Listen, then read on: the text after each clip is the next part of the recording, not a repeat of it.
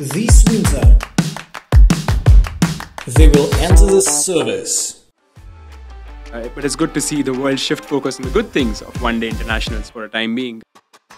To help you to understand. This is just insulting to all the other teams who have made the effort to come to India. Yeah, but here we are again. Yeah. Their favorite game. Because I feel like they have lots of troubles coming into this tournament. Baya Doshi. Have a massive pool of resources, but they somehow keep on doing it. He wasn't even a citizen of the United Kingdom.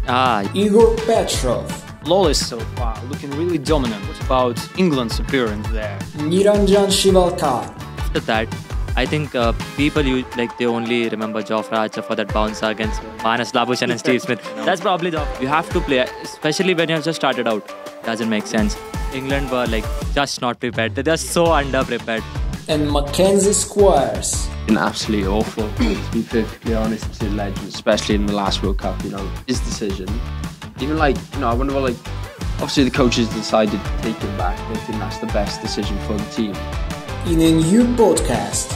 In competition, I want to see some nail-biting stuff out there. I love it, bro. It's so good. It's so good. The most Wolves back a month before the World Cup starts. And you know what? I think I'm fresh to play.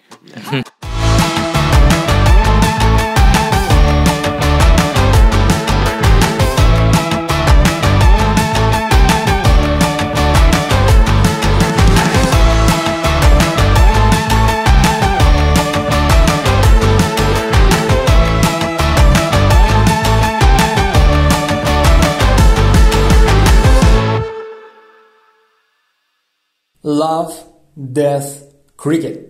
Coming soon.